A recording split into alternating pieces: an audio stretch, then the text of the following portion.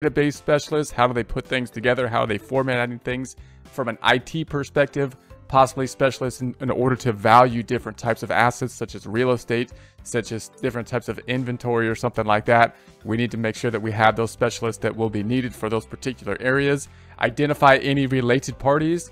So are there related parties to this entity? We know that if there are related parties, then they have transactions between the related parties. We can't rely on the market forces to be guiding what we expect from those transactions, and therefore we need to know who the related parties are, what type of transactions you have with them, and then how you're recording those transactions. Are they recorded in accordance with generally accepted accounting principles as they apply to related parties? Evaluate additional value-added services and document overall audit strategy, audit plan, and prepare audit program. So once we have all this, of course, then we're going to put together and document the strategy we're putting together, the plan we're putting together. We want to do that for a couple different reasons. One, we want to make sure the plan is put together so that we can then follow it. We can delegate out to the rest of the people that will be involved in the audit what that plan will be and then execute.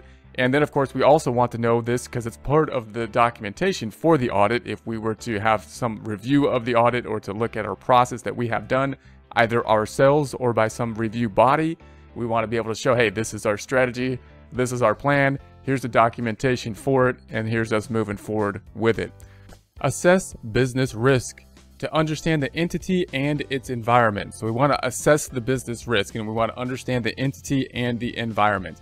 Now, as we get into risk, note what we're doing. We're looking at the planning process here. We're trying to set up the audit. We're trying to say and ultimately say what types of testing do we need? How much testing do we need? And in order to do that, we have to think about these ideas of risk. So we're going to say, what are the risk factors?